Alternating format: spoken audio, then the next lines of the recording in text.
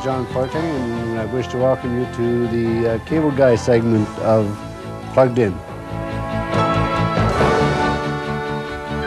In order to bring in these new channels that we're promising for the country is promising for our consumers, we have to have feasibility to receive those channels. So we're installing a new dish back there precisely for that, to receive some of those channels and bring them into our office and make them ready to send out to our consumers. Except for its size, I think it's pretty much a common dish, able to pick up various satellites. You just have to aim it at the spot that you want to pick up, basically, and from there it's just a matter of playing with wires and equipment and tuning in. There's 1,000,001 things happening.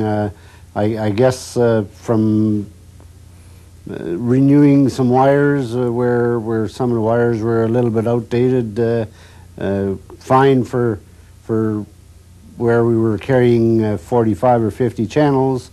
Now that we're looking at 63 channels, some wires need to be upgraded. That's a very big plus. Same thing happens with the plant generally, whereas we could have gone maybe, I don't know, 400 feet before. Now we can only go 300 feet. So you have to rework your system accordingly, that kind of stuff. Also, with the new preview, I think it's a 3-month preview that they're promising, and what happens with that is that we have to go out and physically remove all the equipment that is not allowing those channels to come through to the customers that chose not to receive them previously. A whole new look is coming to your TV. A new package of exciting cable networks. Channels dedicated to the programs you want, when you want them.